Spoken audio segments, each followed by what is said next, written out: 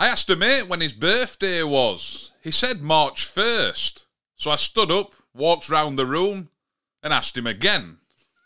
That one was from Gav Bridges. Don't forget, comment your dad jokes down below. Right, so hello again everybody and welcome back. Today we're going to be looking at something a little bit different. Although it is still an Android box, it's full of retro games. Now for a while I've been trying different devices for retro gaming, but they've never been as easy as this one. So I'm going to show you it today. Right, so that being said, don't forget to hit that subscribe button and let's crack on. Right, so this is the box we're going to be looking at today, and it's called the Super Console X Pro. But what I will ask is comment down below your favourite retro game of all time. For me, I've got to say something like Altered Beast or Streets of Rage. But I'll be interested to see what you comment below. But yeah, if we look at the box, it's a box. Well, that's it. But if you take a look inside the box, you're going to see you've got a box inside the box. And then underneath that, we've got a couple of controllers. And the best thing about this is it really is just plug and play. So these controllers are like the old PS3 style. They've got analog, they've got R1, R2. And I've always played PlayStation personally, so they feel absolutely brilliant. They have an on-off switch on the bottom, and then it can allocate if you've got player 1 or player 2. That's another good thing with this one as well. It's plug and play, plus straight away you can have 2 players. Now inside the box, you get a few different things, and you're going to notice one of those is a remote. And this is because you can also use this box as an Android box as well, although me personally, I'm just using it as a retro gaming box, but that is also another option as well. And then you've obviously got the plug and a few different things in there. For me, they had to send a plug adapter. I don't know if this is because they've sent it out to review, because it did come as, I think that's European. But it is Banggood that sent this out for review, and if you are interested in looking at it, I will leave links in the description down below. And then the remotes that we've just spoke about as well, they are USB, so they simply just plug into the side and that's it. You've also got a micro SD card in there as well. I'm guessing that's what's got all the emulators and the games on the ROMs. But another good thing as well is it does come with an instruction manual. So if you're a bit clued up of how to add games to it, you can do that as well. And also as well on the back of the box, you've got a dedicated power button. And then you've got the power port as well, the HDMI, the Ethernet port, and an AV. So let's get it turned on and have a look, because there's meant to be about 50,000 games on this. Come on. So I'm now going to switch the box on, and this is literally just plugging it in from when it came, and this is how it loads up. Get a controller out ready. So like I say, you can load it up as an Android box, so like a streaming device, but I've left it as is. I want it just for gaming. And here we go, look. Turn the controller on the bottom. I don't want to fast forward through it too much. I want you to be able to see how it starts up and that it is literally just plug and play. There are a couple of things that aren't the best with it as well, and we'll get into those in a moment. But as you can see, once we start up, you've got Amiga, Commodore, Amstrad, Atari 2600, another Atari, another Atari, another Atari, Lynx, another Atari, Commodore 64, Dreamcast. They keep going across, you get kind of to my era, which is like your Game Boy. You've got Game Boy Color, Advance, Sega Genesis, Sega Master System, Nintendo 64, NES, look at, there's loads on here. PSP, you've got some PlayStation games on here as well. SNES, Super Nintendo. You can see there's loads, and these are just the actual emulators. Inside these, you've actually got games. So let's take a quick look now, and I'm going to start with Sega Genesis. So if I go here, I'm going to click the X button. It takes me through to here. And you're going to see it comes up with a huge list of games. It does look like they're in alphabetical order. And you can just keep going and going. But like I said to you, one of my favourite games is Altered Beast. So I'm going to click X on that. Something I have noticed with the remotes, they could do with a bit of different mapping on them because some of the buttons launch a bit different. But apart from that, you can kind of work them out. So I'm going to push the start button. Rise from your grave. I have no idea why that's on two. Why is that on 2-player? Oh, I think I've started the player 2 controller. Let me turn that off. Turn this one on. Ah, yeah. So because I started that game with the controller that I set as the player 2 one, it actually went in as the second player. But if I change remotes now to what should be the player 1 remote, and it should start with just me this time. I like the sides as well, how it actually fills them with something. It looks nice. Yeah, we're on now, look. Come on then. Play's absolutely brilliant, and like I say, nostalgia for me, this. Oh shit, I've missed my power up. Come here. Oh! So I'm going to click the start and select button at the same time twice, and that'll take me back to the games section. I'm going to click on circle to go back again. And something you can see inside here is underneath each game, so each like console, it tells you, such as in Sega Genesis, you've got 1,193 games. Under Master System 492, Game Boy Color 548. Who remembers this game? Absolutely brilliant, wasn't it? Turn volume up on that. Ah! I can't see anything because I've got my camera in front of it. I could play on this for ages. I might not make the video and stay on this all day. Let's start and select again. Quit out of that. You can see we can go straight into games. It's really fast and they play brilliant. And it is worth noting as well, I haven't used the analog yet. I've been using the actual D-pad, so I'll try this with the analog.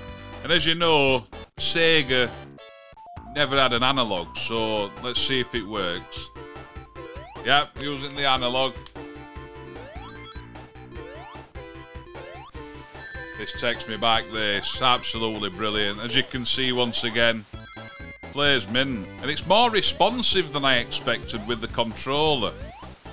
I expected it to have quite a bit of a delay, but it's actually playable. I say playable, it's perfect sound. So although there's nearly 50,000 games inside this console at the moment, I'm not going to be able to go through every game and show you them, obviously. But I'm guessing there might be a review video that's got a long list of the games or a place where you can look at them. But another one for me that I found awesome. I don't know if any of you were the same, but let me just scroll up here one sec. When I were younger, I were a massive fan of Pokemon on the Game Boy Color, and it's got them on here. And that's on the Game Boy Color. But then if we go to the Game Boy, World Cup 98, oi oi, you're going to see you've got Pokemon Blue version, Pokemon Red version, you've got the yellow, so that were quite cool as well. So now I'm going to try something that's a bit more modern than the Sega, so the PlayStation. It's only got 59 games inside, but Crash Bandicoot is an absolute classic, innit? I'm going to click on that, give it a couple of moments. I'm not going to fast forward into it so you can see how it actually loads in and things like that, and how long it takes. Like I said, these things at the sides of the screen, I think they just fill it and make it look a bit better than it just being black. So, where are we? Naughty Dog. I'm going to start the game. See, you've also got an option to load the game as well. So I'm guessing, from the looks of it, you can save game data as well. The only thing is, for me, it's meant to be the X button, but it says the A button, but that should be select. But I'm having to press B to actually go into it. So this is where the buttons seem a bit jumbled, but I don't want to mess about with the button mapping because I don't want to mess anything up. But obviously you can get used to it. I'm using the analog stick here. We've got B to jump or circle. Plays brilliant, look. Like you can see, I'm able to jump where I want to go and things. It is a good piece of kit, to be fair. Sound that, innit? Right, so we're getting to one or two more games there. I'm going to give you my thoughts and then I'm going to let you get off. So we're going into Dreamcast this time. Crazy Taxi. It's awesome, isn't it? It's addictive. Hey, come on over, have some fun with Crazy Taxi. Crazy Taxi. Yeah. Wow. Reminds me of Crazy Tony Hawk's Taxi. as well. It's party time, let's have some fun. Alright, let's go make some crazy money. Hey, it's time to make some crazy money. Are you ready? Right, so straight off the bat, I'm guessing R2 to go. Yeah, and steer with the analog. Oops, nearly ran them over. Right here. Oops, sorry, look. Hey! Right, so although the games I like to play, they seem to work fine, there are a couple of downfalls when it comes to this box, such as, if I go in Commodore 64, I'm going to try 007 Car Chase. You're going to see it loads up proper old school. This is how long it used to take. You're going to load? No? Can't be bothered to wait. What's that? So this time I'll try soccer simulators. It's football, not soccer. Innit? Press play on tape. Something's happening. Can I control it? See what I mean? Although they're there, I don't know if I've got to wait longer or something, but it doesn't seem right. Same as on a couple of games like I've played Lemmings and I need to use it like a mouse. And I can't remember how to play Lemmings anyway, to be fair. Or if I go to Mario Kart and I start this up, I've found another issue inside, such as this game. So you can see it loads absolutely fine. Kind of struggling to see where we are with it. Well, that's not even... That's just loaded a black screen up, hasn't it? Can't see anything. But sometimes on another Mario Kart version that's inside this box, we weren't able to steer on it. We could go, we could accelerate, we could brake, but we couldn't turn. But yet, I could go on micro machines, and that works absolutely fine. So, although there are 50,000 games on here, there's a lot that do have issues. But like your Sega Genesis, your Sega Mega Drive, your Game Boy stuff, pretty much every game on the consoles I want to play have worked great. So if I jump over to the Banggood website, as you can see, the Super Console X Pro, that comes in at about £47, but this is for the 64GB version. The one I'm using with 50,000 games, I think, is the 256GB. And if I click on this, you can see that comes in around £71. Now, obviously, it's not the cheapest thing in the world, but what I like about it is plug and play. If I just go a bit more down the page, this is what I mean, that you can use it as a streaming device as well, and this is what the remote's for, if you want to use it as this for streaming as well. Now, for me personally, I'm going to admit I actually really like this device. Pretty much all the games I've wanted to play have worked fine, apart from Mario Kart, where I couldn't steer, but I'm guessing I can play around with the settings of the buttons on the remote to fix that, but I don't want to mess around with things and mess it up for other games as well. But now I've done the review, I might have a little play with it. And there is the issue with, such as you saw with Commodore 64, then those games weren't loading. Maybe if I sat here longer, they would work, but it looks like a few of the games may have issues, but personally, I've not come across too many that have done that. Now, it's up to you if you're interested in this kind of thing. I will leave a link in the description down below if you want to check it out. But I just love making videos on this sort of stuff. That's the main reason for saying yes to stuff like this. Proper takes me back, and I like showing me kids like the games that we used to play because they think they're absolutely dog shit.